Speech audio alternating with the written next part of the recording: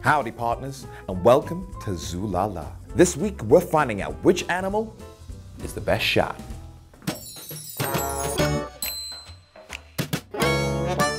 Which animal is the best shot might sound like a strange question, but you'd be pleased to know we haven't given a bunch of shotguns to ducks, because that would be a bit stupid, right? Anyway, for a lot of animals, their prey lie just out of reach, so they've had to come up with some pretty unique solutions to get it. Take Archie, for example.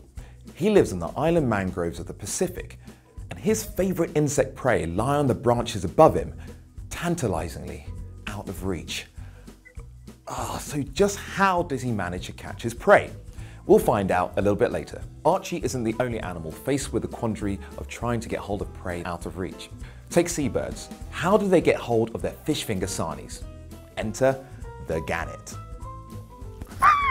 Their favorite prey, sardines, tend to shoal meters beneath the surface, but with epic binocular vision, they can lock onto their prey, line them up, and judge the distance perfectly. Using gravity as gunpowder and their bodies as a bullet, the gannets dive from 25 meters up, hitting the surface at 100 kilometers an hour, allowing them to plunge 15 meters underwater in a fraction of a second. Now this might seem like a really dangerous endeavor to you and I, but the gannet has a trick up its sleeve, or neck should I say, because in its neck are built-in airbags, and this cushions the impact of the water, so it's a sardine and not the gannet that will feel like it's been in a car crash. So the gannet relies on a high-speed aerial attack. But what if you're one of the slowest reptiles on the planet, the chameleon, and everything else can shuffle out of reach before you get to it? Well, while it lacks in mobility, it makes up for with another set of amazing eyes.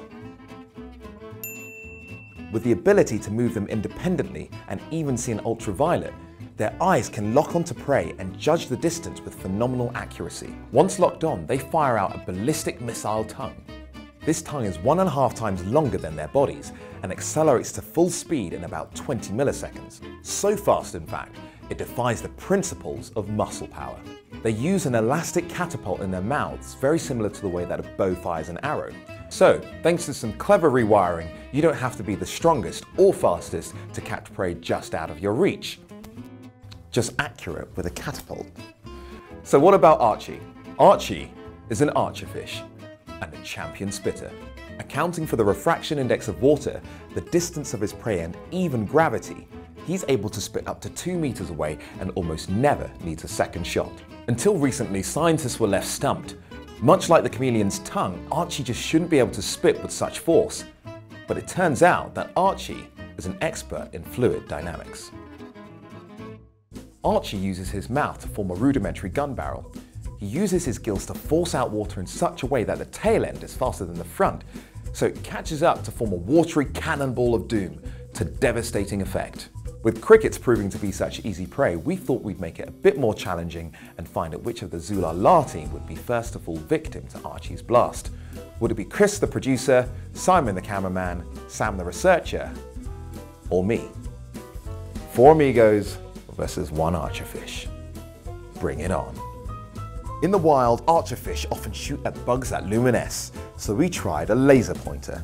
They seem pretty interested. Oh, Chris has taken a few shots to the face, but he's holding fast. Wait, what is Sam doing now? He's giving it a little jiggle to make it a bit more enticing, and typical, we all got drenched. Nice one, Sam. You deserve to get spat on by Archie for that.